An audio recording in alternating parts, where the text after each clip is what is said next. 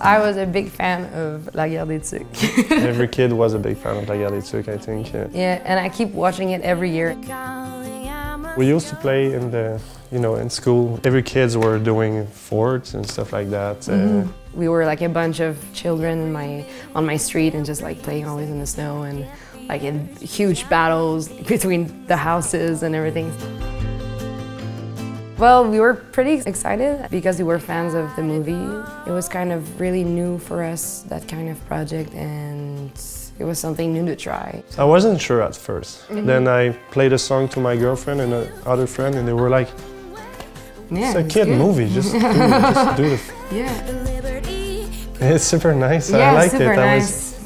We heard a lot of good things about Éloi and Jarran, so we just came here and we listened to the songs a couple of times. He just kind of said what he kind of wanted, but still it was very free.